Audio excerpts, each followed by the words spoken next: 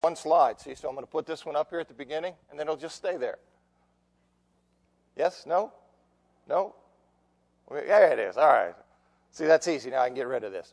This is the map I had up last week, and I just want to, or 2 weeks ago, I just want to pick up, briefly remind you where we are in the book of Ezekiel, just summarize a little bit of the background. Now, you'll recall that with the Babylonians' defeat of the Egyptians, you see that city up there? I didn't bring my little nifty pointer, but Carchemish in 605 BC, with that defeat, the Babylonian defeat of the Egyptians, then their rule of Palestine was secure. And that is really when the Neo-Babylonian Empire was firmly established. So we have the Babylonians who are in control of Palestine, and then there were a series of deportations. You have in 605 BC, Daniel and some others are taken to Babylon. And then in 598, 597, you have another massive deportation. And that's when King Jehoiakim, the royal family, Ezekiel, and many other people are taken to Babylonia, 598 or 597. I keep doing it that way because there's some debate about exactly which year it was.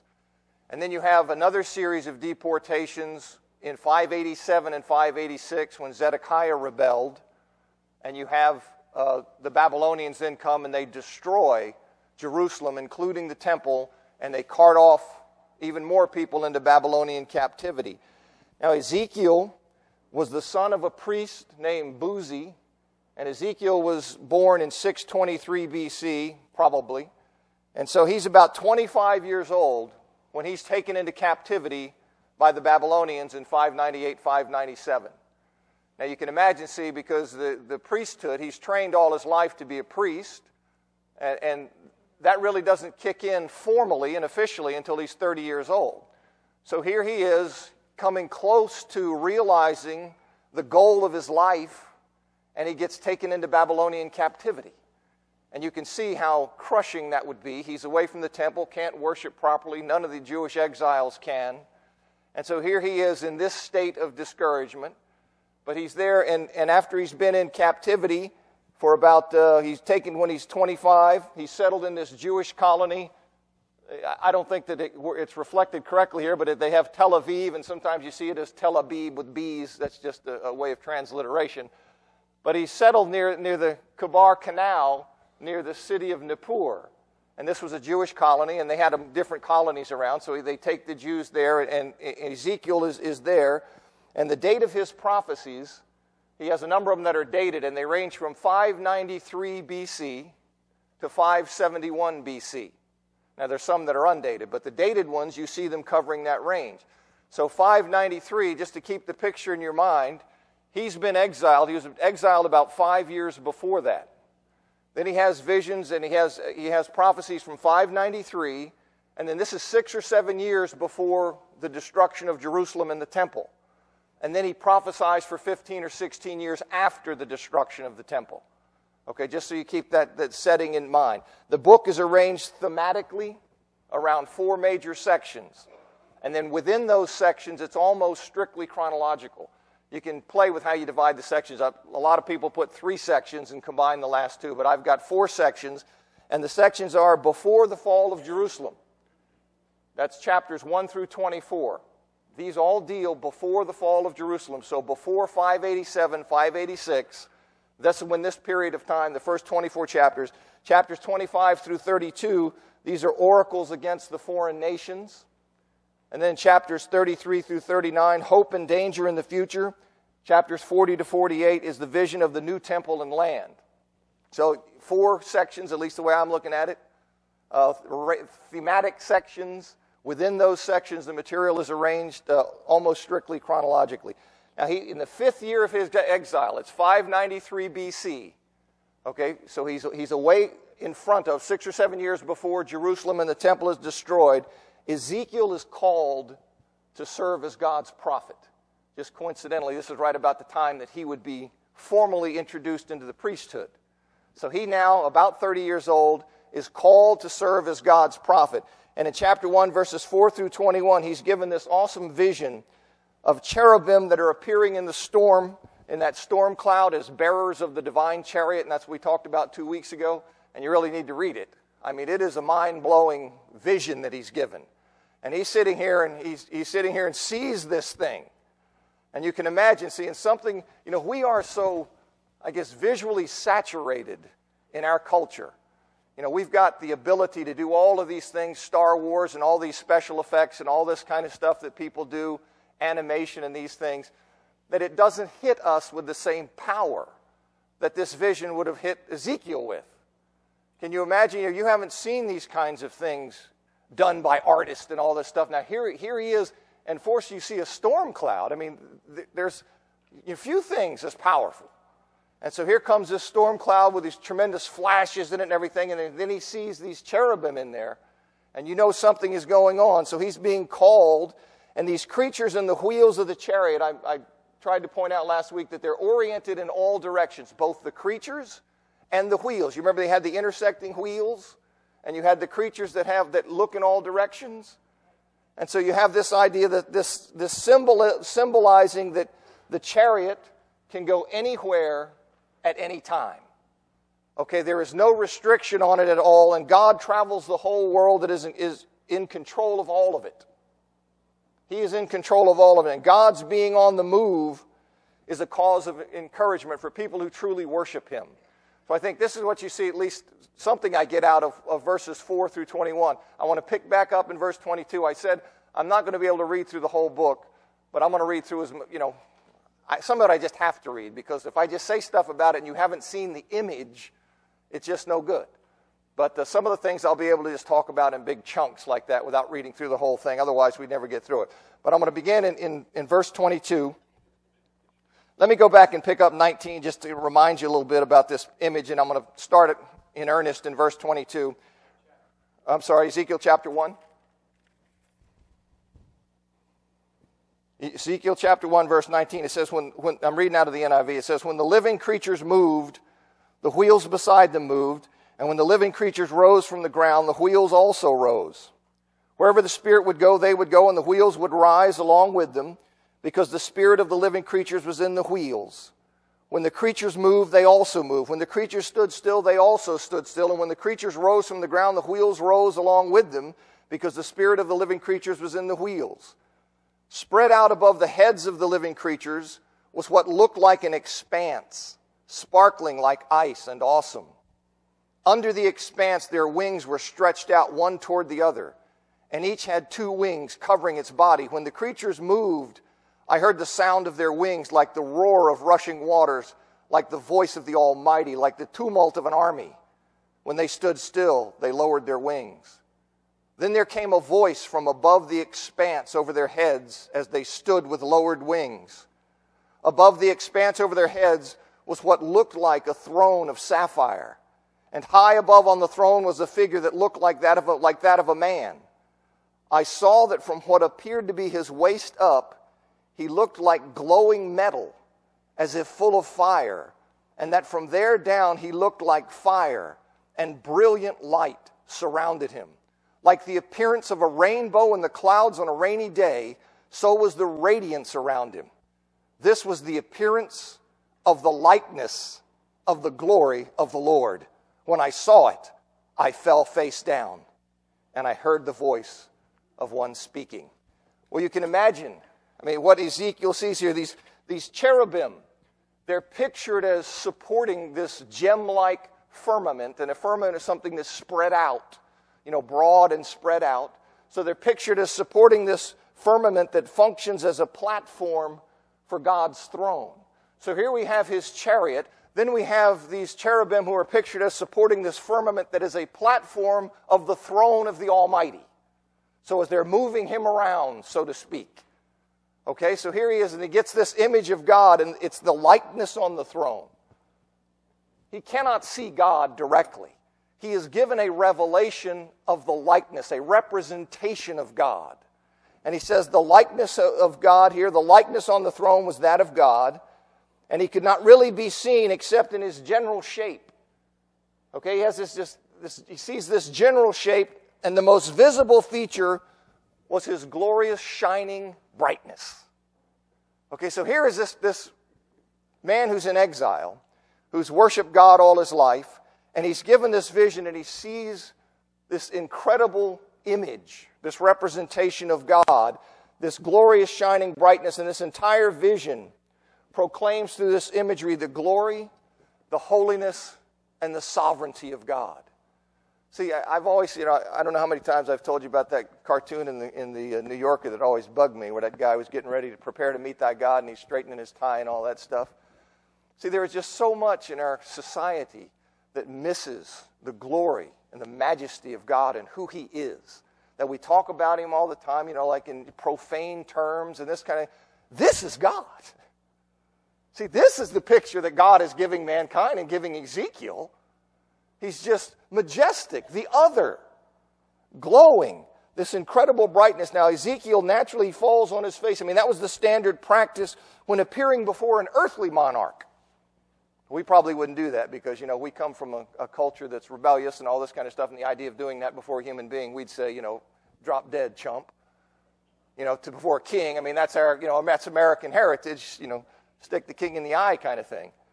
But see, in that culture, before an earthly monarch, they did. Can you imagine before the Almighty? And so Ezekiel falls on his face, and the fact that God appeared in this way to Ezekiel, this raises the expectation that God is going to reveal to Ezekiel what He's about to do.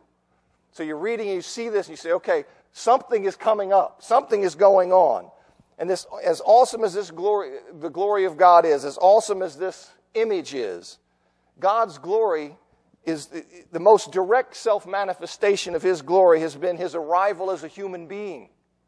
And when you see this image, this representation He gives Ezekiel, then you think that His greatest glory is His arrival as a human being in the Lord Jesus Christ. Now you think about that. Here is Jesus. He came in remarkably humble circumstances, living and dying in a rather obscure part of the world. Over here in Judea, I mean, come on.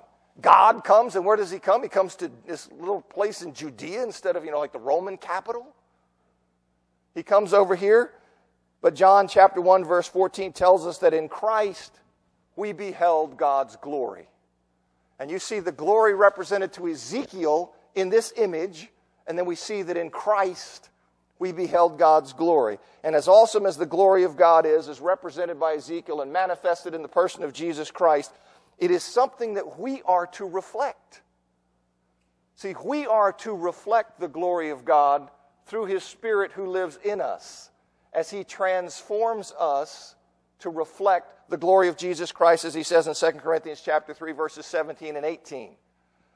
This is something that we as Christians are to do. We are to reflect the glory. And when you get a picture of that glory, and you don't downplay it, and trash it, and you see how tremendous it is, then you realize that we are called to reflect that glory through the transforming work of the Spirit. Woo! That's big. That's big. That's how we are to be. Let me keep reading here. Chapter 2, verse 1. He says, He said to me, this is God speaking to Ezekiel. At the end of chapter 1, He says, and I heard the voice of one speaking. He said to me, Son of man, stand up on your feet, and I will speak to you. As He spoke, the Spirit came into me and raised me to my feet, and I heard Him speaking to me. He said, Son of man, I am sending you to the Israelites, to a rebellious nation that has rebelled against me. They and their fathers have been in revolt against me to this very day. The people to whom I am sending you are obstinate and stubborn. Say to them, this is what the sovereign Lord says. And whether they listen or fail to listen, for they are a rebellious house, they will know that a prophet has been among them. And you, son of man, do not be afraid of them or their words. Do not be afraid, though briars and thorns are all around you, and you live among scorpions. Do not be afraid of what they say or terrified by them, though they are a rebellious house. You must speak my words to them, whether they listen or fail to listen, for they are rebellious. Now, can he say they're rebellious more times? Can you fit rebellious in more than that? Now, listen to what's going on here with Ezekiel. I mean, here he's commissioned here to be a prophet to the rebels. And Ezekiel is here. He's referred to in about 90 times through the book. He's referred to as the Son of Man. And the emphasis here, it's on his humanity and his mortality over against God's supernatural greatness and power. Now, that phrase, Son of Man, in the sense of the human, it becomes a messianic term. You know that when it's applied to Jesus as the Son of Man in the first century.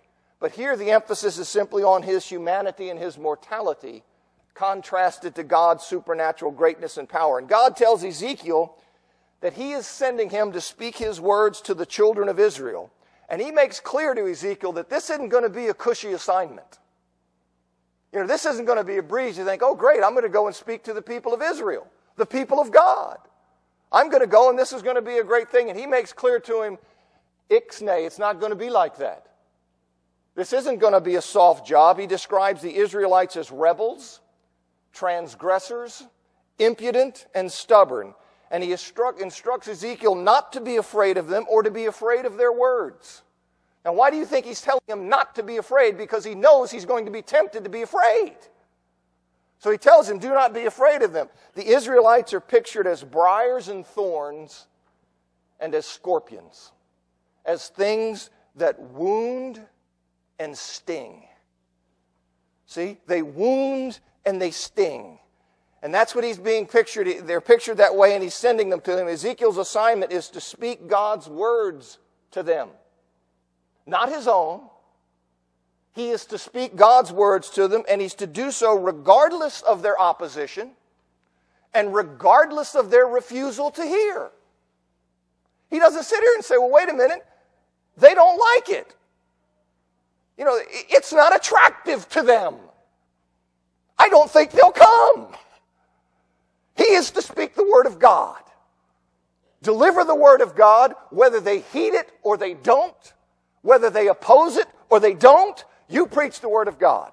And when they sit here and roar against you, you have to preach the word of God. The one thing you cannot do is compromise what I'm giving you to say to them. You must say it despite the opposition, despite what they say, despite the things they'll say about you. Because they'll say all kinds of things about you, and you'll be tempted to say, I don't want to preach this message. But he's to preach it. His call is to be a faithful proclaimer of God's message.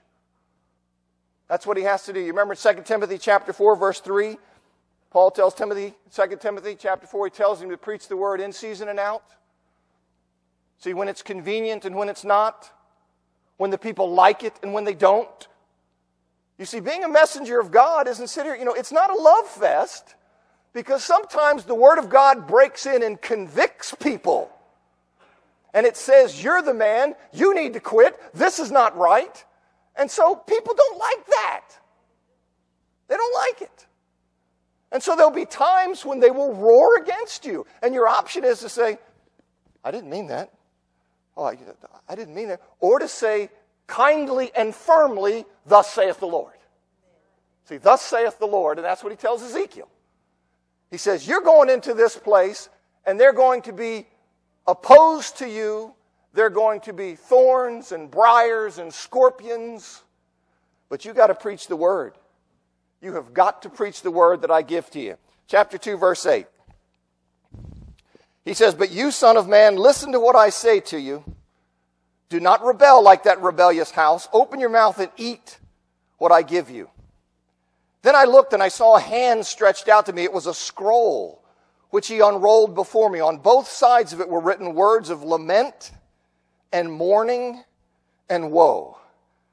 And he said to me, Son of man, eat what is before you. Eat this scroll, then go and speak to the house of Israel.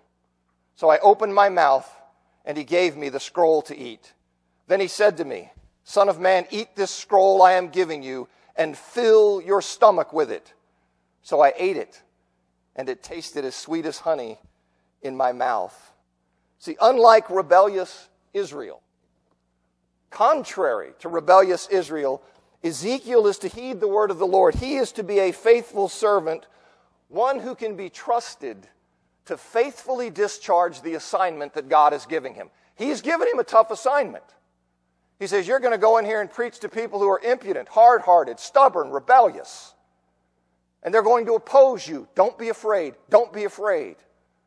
Okay, he says, but you are to be faithful. Unlike these rebellious people, you are to be faithful in the discharge of the duty and the responsibility I'm giving to you. Now, the scroll that he gives him, this represents God's message for Israel.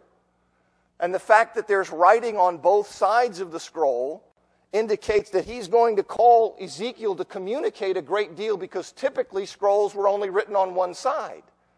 So he's got writing on both sides of the scroll, so he's going to be called to say a lot to the people of Israel. And the message he's to preach is in large part going to be bad news to the Israelites. It's going to be one that will produce lamentations, mourning, and woe. Now, who likes to do that? You see, who likes to come and say these kinds of things? But the truth of God is a message in this circumstance that will produce lamentations, mourning, and woe. That's how it is. So if you happen to be in a culture where the message of God produces in that culture anger, mourning, woe, whatever, what do? You have to preach what it is. You preach what it is. And we'll trust the Word of God to do what it's intended to do. And if everybody and his mother sticks his tongue out and says, I'm out of here. You know what Jesus said? Would you go also? Would you go also? So he's called to preach this word, and he's called to preach, and he eats this scroll. And the scroll, he's going to communicate a lot. And the message is going to be something that produces lamentations and mourning and woe. Now, the action of his eating the scroll, I think it suggests several things. The fact that he gives him this scroll and then he eats it, it says that obedience, see, when he obeys this unusual command, I think it says that he's willing to be a faithful servant. He's willing to be the servant that God is calling him to be. He says here, eat this scroll. Now, can you imagine this thing? I sit here and roll this thing up. This isn't chocolate. I mean, this is a scroll. He says, eat it. Okay, what's Ezekiel do? Ezekiel eats it. He says yes to the call of God by saying yes to doing whatever God asked him. Now, you're going to see a little bit later when he asks him to cook something over human excrement, he says, basically, come on, can you give me a break on that one? And not, I mean, he's happy to cook it over animal excrement. It was the human excrement that would make it unclean and defile him, so he said, and God said, okay. But he gives him this scroll to eat. He winds up and he just sits here and eats it. And it also symbolizes the importance that Ezekiel is to attach to the message of God. It is to be as his food. You see, the fact he eats this message, it is to be as his food. It is to be essential for his life. You remember when Jesus said in John 4:34, my food is to do the will of him who sent me and to complete his work? See, he was indicating in that the priority of God's will in his life. That it is more important than anything. And that is what's symbolized here in Ezekiel. The message he's called to deliver is to be his food. It is to be his top priority.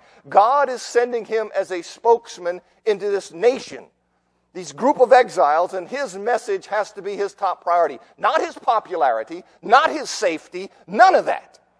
He has to live for the message of God. And that's what he calls him to do. And his eating this message says that it is to be as your food. Okay, it is to be your top priority. And the fact that he's to fill his stomach with the scroll suggests that it's to be all that he delivers.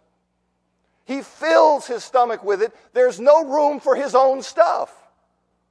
It is to be the message of God that he is to deliver to the exiles.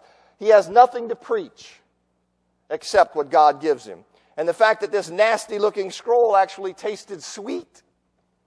When he was faithful to what God said for him to do, he eats it, and it tastes sweet. Well, that says that allows him to experience that faithfulness with regard to God's word is the path to blessing, even when it may not appear to be so. I wouldn't have thought that eating that scroll would have tasted as sweet as honey. God says, eat the scroll. He just says, okay, I'm eating it. And he says, hey, it tasted as sweet as honey. Okay, so I think there are things that are tied up in what he's doing. And a lot of these things that you'll see from Ezekiel, he acts out things. And then you and I as readers, we need to try to pull out what is he saying here when he does these things. Chapter 3, verse 4. Chapter 3, verse 4, he says, then he said to me, Son of man, go now to the house of Israel and speak my words to them. You are not being sent to a people of obscure speech and difficult language, but to the house of Israel. Not to many peoples of obscure speech and difficult language, whose words you cannot understand. Surely if I'd sent you to them, they would have listened to you. But the house of Israel is not willing to listen to you because they are not willing to listen to me, for the whole house of Israel is hardened and obstinate. But I will make you as unyielding and hardened as they are. I will make your forehead like the hardest stone, harder than flint. Do not be afraid of them or terrified by them, though they are a rebellious house. Now God tells him here, he tells him in these words that though he's sending him to his own people, okay, to people who speak his own language, they're not going to listen to him because they won't listen to God. That's why they're not going to listen to him. They're rebellious people. They won't listen to him because they don't listen to God, and they don't listen to God because they're impudent and hard-hearted. Okay, so though it's going to look like it's a rejection of Ezekiel, at root it is a rejection of God. And see, that's how it is. When you and I preach the message of God in this world, and people snarl at us and say, you're a right-wing nut, or you're whatever it is, you know, crawl back under your rock, you Neanderthal. Well, what are we tempted to do? I don't want you to think I'm unsophisticated. I mean, you know, I'm really a bright guy. Right? I mean, aren't we tempted to do that? Instead of say, hey, this is the Word of God. Here it is. This is what we're called to. We are called to come and surrender to Christ. No, I'm going to have this lifestyle, live this way. You cannot be Christ and live that way. I don't like that. I don't like that. You're a nut. I can find somebody who says you can. You can find all the people you want. But I'm telling you, the truth of God is you can't live that way. You have to come give it all up to Him. They don't like that message. Some do. I don't know if they like it, but some will receive it. Okay? So he's sitting here and he's facing these kinds of things. This resistance that he meets as a faithful spokesman for God, it's not going to be personally directed, but it's going to appear it's that way. Now, God encourages him. He encourages him with the statement that he's given him the strength to face their hostility, and it's symbolically expressed as making his face strong and hard against them. These people are going to be just coming after you, roaring after you. He says, I'm going to give you strength. It's going to be as hard as flint as they come after you. Well, now, this is good news. Because if I had to stand in the face of this kind of opposition without the strength of God, who can do that? But he's telling Ezekiel, you be faithful to me. You preach the message. And though they just roar and go crazy, I will be there giving you strength to withstand the assault that they bring against you for presenting my word. Okay, now that's great. That's great that he sits here and he tells him that. He's going to give him strength. It's not going to be easy to be faithful in proclamation, but God will give him courage. Now, what he cannot do is alter the message. God's going to give him strength when they roar against him, but what he cannot do is alter the message. And this is the temptation. In the face of opposition, it is the temptation to change the message so the message will be pleasing to the people you're presenting it to. Okay, well, I didn't mean that. I'm not saying you have to be an idiot about preaching and just sit here and go out here and scream at people and say, hey, how many people can I offend today? Can I invent new ways of offending people? But there is a great danger when we start thinking, listen, I have to make this attractive to people. It takes the wisdom of Solomon to say, how do I do that without altering the message to tickle their ears? Because we live in a culture that does not like this message. That's just a fact. It doesn't like it. When you talk about there is one way to God through Jesus Christ, oh, what about the Buddhist? What about this person? You say, I believe the God of the Bible, He has revealed this, that there is one way to God. What about the faithful serving Jew? He's lost. Lost without Jesus Christ. Now, does that offend people? What do they do? Oh, I can't take that. Well, I don't know what to do. I mean, I can sit here and say, well, no, I think that, all people are, even those who reject Jesus Christ. Well, look, I can read. I can read, so are we going to present the message, or are we going to be scared off the message because people will think, that's too narrow in our culture. If it's the truth, it's the truth. And we have to be careful that we understand the truth. I know all that. But we have to be bold in proclamation. And I see this in Ezekiel when he's called to do these things. It says he cannot alter the message. Chapter 3, verse 10. And he said to me, Son of man, listen carefully and take to heart all the words I speak to you.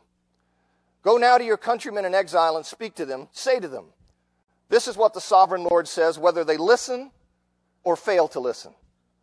Then the Spirit lifted me up, and I heard behind me a loud rushing sound. May the glory of the Lord be praised in his dwelling place. The sound of the wings of the living creatures brushing against each other, and the sound of the wheels beside them, a loud rushing sound. The Spirit then lifted me up and took me away, and I went in bitterness and in anger of spirit, with the strong hand of the Lord upon me. I came to the exiles who lived at Tel Aviv near the Kebar River, and there, where they were living, I sat among them for 7 days, overwhelmed. So here we have Ezekiel. He here is divinely delivered to his audience. I've heard people on Channel 21 talk about this kind of stuff. I don't believe it happened to them. I know it happened to Ezekiel. See, he was divinely transported to his audience. And God tells him, he says, receive into your heart all my words, all my words that I speak to you, and hear with your ears. The way NIV says, listen carefully. God tells him, receive into your heart all my words that I speak to you, and hear with your ears. And the point is that Ezekiel is to be accurate in transmission. See, that is the measure of a messenger. Fidelity in transmission. We are messengers, and we are given a message, and that is why I see preaching and teaching is a responsibility that has to be taken seriously, because you dare to represent another in speaking to people. You see, this is a holy enterprise that you dare to do that. Now, you can't do it and not realize that you are weak, flawed, sinful, and capable of error. But you better not do it casually. Okay, you better not just sit here and fall in and sit here and let me just say some junk. Because you don't like it when you're misrepresented. If I went to somebody and say, Merrill told me this, and Merrill never said that, he wouldn't like it. He would come over to me and go, what are you doing? Why are you saying that I said this, I think this, I believe this, when I don't? Well, that's how God is, and that's why he is stressing to Ezekiel that you have to be faithful in transmission. You take what I say in, you take this in, and you receive it into your heart, and you hear it with your ears. Don't misunderstand or forget. Don't misunderstand. You take it into your heart, you listen carefully, take it into your heart, you hear it right, and don't forget it. You are to be faithful in transmission. Now, he's miraculously transported from his position near this Kebar Canal to Tel Aviv proper, to the exiles to whom he is to prophesy. Now, you can just imagine this, right? Here is this guy, he's been awed by God all his life. He then is given this vision that blows his socks off, and then he's taken and he's delivered to the people. And you can just sit here and say, oh man. It's like, whatever his faith was and whatever he knew, this experience had to just rock him. It absolutely had to rock him. And his being taken up, it says it's accompanied by bitterness and agitation. And that's perfectly understandable, isn't it? He was, just a little while ago, a nondescript exile. He was just one among many. Now, all of a sudden, the Lord has called him to a ministry that he's telling him, this is going to be tough. They're going to come after you. There are going to be thorns and briars and scorpions. Don't be afraid. Don't be afraid. I'll give you strength. I'll harden you. He said there and said, wait a minute. This wasn't great, but I was just a nobody sitting over here. Now look what you're calling me to do. Certainly his spirit's going to be roiled. He's going to be agitated. And he is. Because he's being called to a work that God has told him in advance. This isn't going to, win friends and all this kind of stuff. The message I'm giving you is going to be one of lamentations and mournings and woe, largely. And people don't like it. They're not going to like it. And so you can just see why he's churned up here. He says the hand of the Lord was strong on him, meaning that he was under God's direction, which is precisely why he is distressed. He knew that faithfulness to what God was calling him to do would not mean easy living. Okay, so he's churned up about it.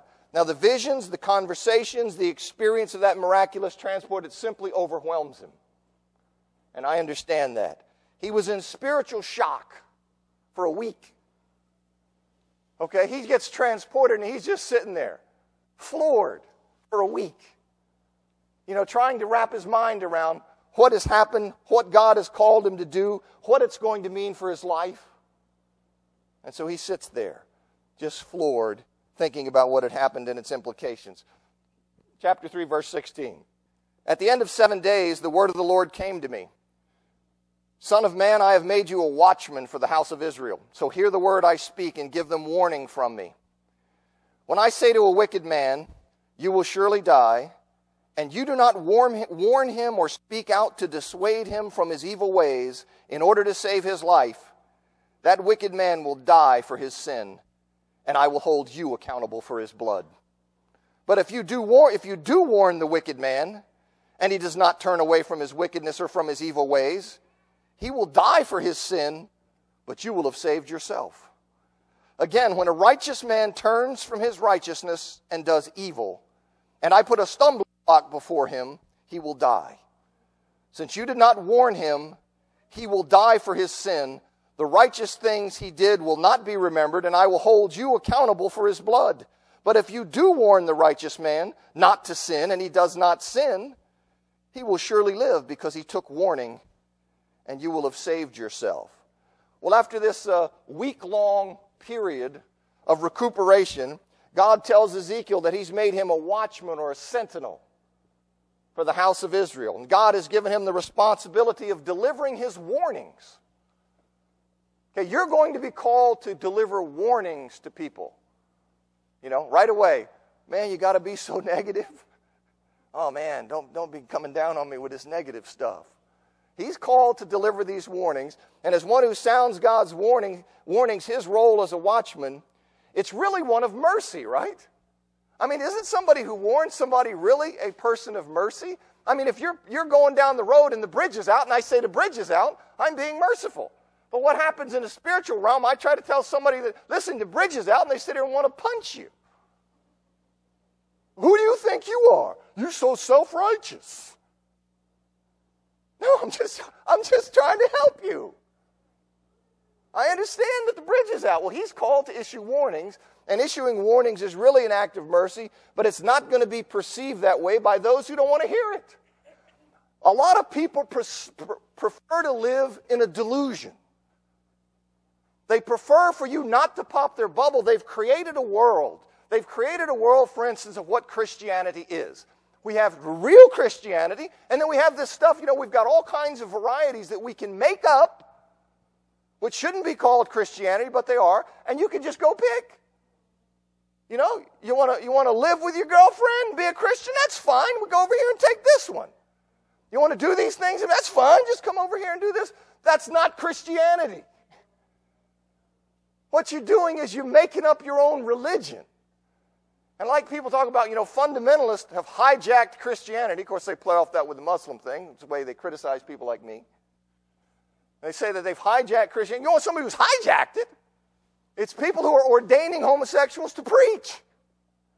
Okay? Homosexuals can be Christians. I understand that. No sin beyond the forgiveness of God. But they have to come to Christ penitent. We live in a culture that sits here and says the very idea that God would call anyone to repentance is crazy. That it's crazy. Okay, so you say that, and what happens? They don't like it. But he sits here and he says, listen, you are to issue warnings, and regarding the wicked, if Ezekiel fails to deliver God's warnings so that they might repent and be spared, God says, I'm telling you to warn these people. These people who are living in sin, you must warn them. That is your function. And he says, listen, if you fail to do that, you're going to share in the responsibility for their condemnation. I have sent you as my spokesman. I understand it's tough. I understand they're not going to like it, but I'm calling you to warn them. If you are intimidated, and because of that you're afraid if you won't love them enough, can I say that right? I mean, isn't that what it really is? We talking about kids and all this stuff about tough love. Tough love. That's tough love, is telling somebody something that'll make them mad, but it's true. And he tells them, he says, listen, if you won't love them enough to call them to repent of their wickedness, then you're going to share in their condemnation. Okay, he says, look, you are on a mission of mercy. And if you don't discharge it, and they go on in their wickedness, then you will share in their condemnation. But if you warn them and they don't repent, well, then that's not your responsibility. You can't live somebody else's life. You can warn them. You can't live their lives. If they sit here and say to you, listen, thanks for the warning, now buzz off. Okay, you heard it. I told you the message of God. That's what God tells Ezekiel. Then regarding the righteous, he says, if Ezekiel fails to warn them when they turn to sin, he'll share responsibility for their condemnation.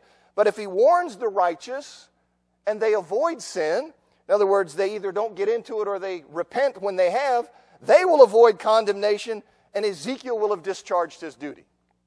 So he says both with regard to the wicked and with regard to the righteous, you are to issue warnings. That is your function.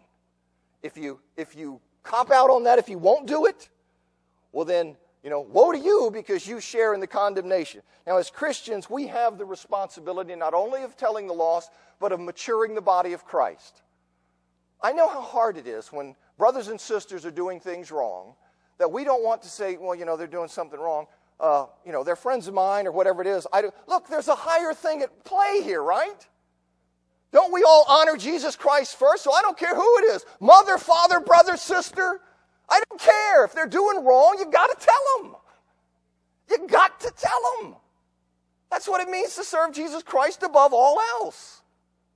So you say to them, as nicely and politely, you warn them, you urge them that we are all disciples of Jesus Christ. This isn't a Rotary Club. We are people who are committed to living to honor Jesus Christ. And so we build one another up that way. And we don't get defensive about it. So that, you make it so you're like a porcupine when somebody comes up to you and says, hey, excuse me, ah! How dare you say something to me? You have to be willing to do that. When you think something's wrong, you sit there and say, hey, what about this? What about that? Okay, that way we help each other. And when people do that, don't chew their head off, even if you disagree with them. Be grateful that they care enough about you that they would come to you and say, hey, what about this? You do it to people you love, I hope. And that's what he's calling us, taking what he's saying to Ezekiel and applying it to us. See, we have to do that. We have to help each other. If we ignore the sin of our brother and sister because of some kind of misguided sense of compassion, we're not loving that person at all. Now, we may convince ourselves, this is what it means to love. Oh, I'm so accepting of his sin. You're not loving that person. You're deceiving that person. And you're doing it for selfish reasons because you do not want that person to be angry with you. Now, I understand what I'm saying is tough. Okay? I understand that. But I think it's true, and I think it's right. And we need to be that way with one another. Gently, kindly, lovingly, but we have to call each other to be faithful servants of Jesus Christ. Whatever it is, okay? Whatever we're doing, we need to do that. Okay, thanks for coming.